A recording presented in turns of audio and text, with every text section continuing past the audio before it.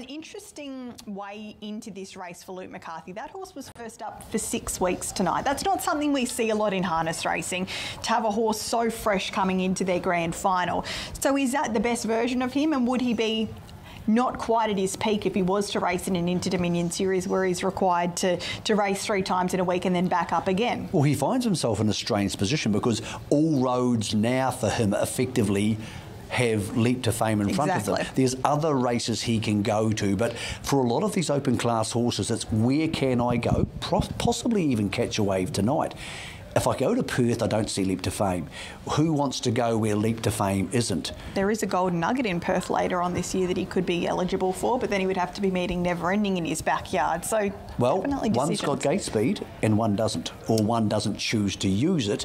And horses who don't choose to use gate speed, Brittany, they're few and far between these days, and as we saw tonight, they become victims of other people's intent and not their own. Does his future lie in North America alongside Luke McCarthy? We're about to see. Nicole, before we get out to Brandon, this final race is rapidly approaching. Again, it looks an open one. Can you give us a lead one way or another? Well, Matt Gregor's Boy, the favourite at 3:30, has been a drifter. 2:25 we open, so overall a really big market drift. Soho Darknstormy is the one that's been back today, 380 into 350, but overall I think the best back runner is Walter Warlock. We opened 950, it's into 380, despite being slightly easy today. Still overall the best supported. Happy to you, $9 into 750 today as well. But Matt Gregor's Boy has really been a significant drift since we've opened this market, and really good money for Walter Warlock to maybe beat it, and a little bit for Soho Darknstormy too. Well, he did get very keen in the warm-up, our favourite, and you could just see Jack Callaghan using the outside fence as a bit of a buffer there for a moment, just to give his arms a break. Walter Warlock is the interesting horse in this, Michael. I really liked his effort in the heat. Jeffrey Dawn trains and normally drives. Jeffrey only has 1 or 2 horses in his stable. Tonight, for the first time, he gets a different driver aboard. He's engaged the services of Will Rickson. How much should we read into that? Very smart move. First of all, part-time drivers should never be in big races because you're not doing the justice to the horse, regardless of Jeffrey's ability. These guys and girls do it every week. We just saw that in the Eureka. I liked him in the heat. I thought he was very good. I think Matt Gregor's Boy is the horse who's the most well-rounded here. He's had a lot of trials before he started racing, and his race career has been very good. So I didn't like the warm-up. I didn't like it. He seems to be resenting that gear on the inside just a touch, the Murphy blind, so I'm not entirely loving it, but Jack is taking him away from the other horses. I thought he was the best in the heats. I think Soho Darknstormy is very fast. Last quarter in 26.5 when he won last week, but his manners can be a little bit iffy, very green. So I'm going 3 on top because even though he's only had a handful of starts, he's had a lot of trials and he should be okay here. And Jack, as you can see, calming him down. Again, so much is going to depend on the attitude of these horses. It's been a long day in the stabling area, a long night for them with a lot of noise, Brit. Maybe some of them are thinking, this is past my bedtime.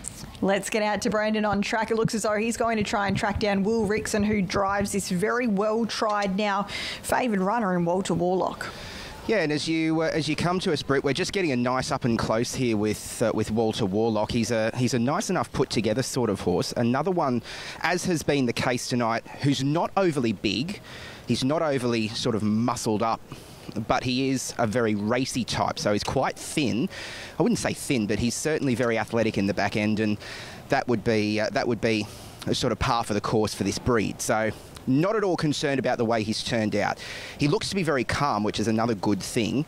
And as Will Rickson is about to jump back aboard, and we will be able to hear what Will's got to say. Will, first time that you're at the controls, how did he feel in the warm-up? Yeah, he gave me a nice feel, BK. Thank you. He bowled around and had a good look around at things with the big crowd and that. 2-year-olds are having a bit of a look around. It's all new for him here tonight. So, but, hopefully he runs a good race. I think he's a relatively untapped sort of commodity because we don't have a lot of exposed form on him, but also we don't have a lot of exposed form with him partnering another driver. So this is going to be just as interesting for you as the rest of us.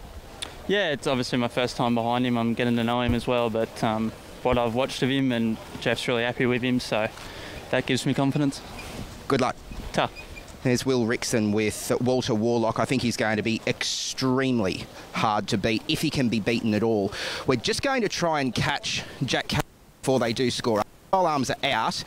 And just in the up, he looked very revved up. Was there something that you could put your finger on there that maybe has settled him a little bit? No, not really. He hasn't really settled that much, to be honest, so see how we go. All right, good luck. Thanks.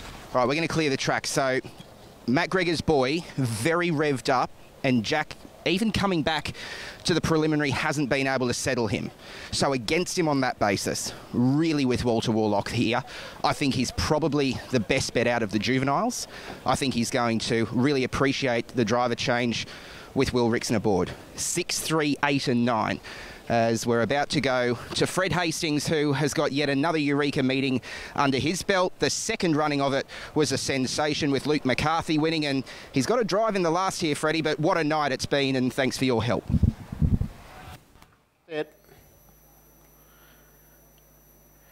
Just about right. Thanks, BK. Yeah, terrific night and well done to Luke McCarthy. 2 Eurekas and 2 times L. McCarthy on the trophy. They're set in the last, a Group 2 to close us down, and away they go, and getting away quickly, Soho, Dark and Stormy, showing good dash, is going to get across and lead over Happy To Ya, who'll take the trail second, and Matt Gregor's boy third. Now it's going to slide forward here, might even look for the lead.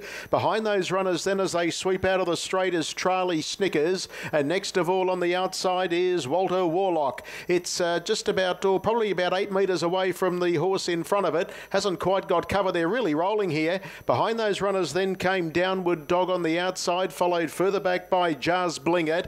And then we go back in the field then to Flash as a Rat, and the last pair is Zeron and the County Sheriff. Well, the first quarter, it was 26-8, and as they run their way towards the 900 metres at Soho, Dark and Stormy leading the way. Matt Gregor's boy parked second, and Happy To Ya gets an economical run third. On the outside now getting good cover is Walter Warlock, and then we go back to Charlie Snickers 3 pegs. Next of all is Downward Dog as they run down the back straight.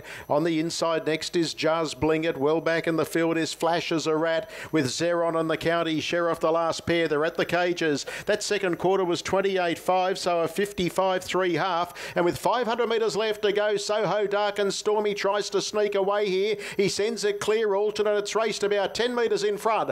Walter Warlock's in hot pursuit. Happy To Ya trying to stay on, running its race now and yielding ground as Matt Gregor's boy, as heads were turned for home, and Zeron makes ground. But at the moment, Soho, Dark and Stormy is in splendid isolation. It's raced 10 metres clear. Walter Warlock is the chaser. Happy To Ya running home okay as Charlie Snickers, and Zeron goes back between runners, but Soho, Dark and Stormy has run them ragged in the last, and Soho, Dark and Stormy will beat Walter Warlock, Zeron, and then came Charlie Snickers, followed by Flash as a Rat, Jazz Blingett, Happy To Ya. Well back to finish was Downward Dog with the County Sheriff, and at the tail of the field, Matt Gregor's boy in 152. Oh, they never got a look in. Soho, Dark and Stormy, Rick Alchin sent it clear at about the 450, and they could not get anywhere near it up the straight. 26-8, 28-5.